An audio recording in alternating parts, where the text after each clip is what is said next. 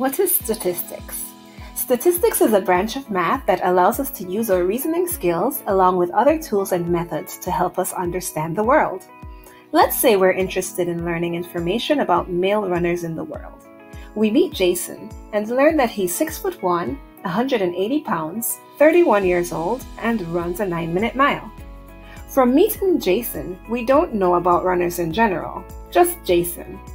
What if we learn about 2 more runners? We'll probably start to form opinions about male runners, but it's unlikely that those opinions will have much substance. What if instead we collect information about several male runners all over the world? The information that we collect is called data.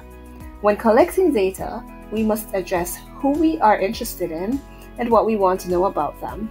In this case, we are interested in male runners in the world and want to know information about their height, weight, age, and pace.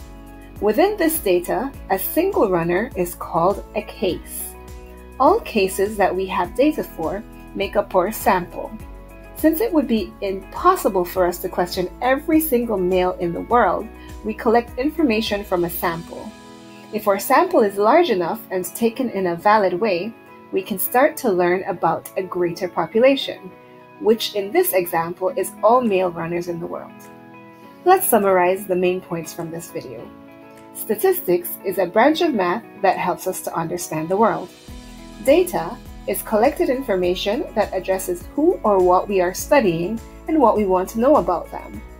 A case is each person or thing that we are studying directly. A sample is the collection of all cases being studied, and a population is the larger group that we'd like to understand.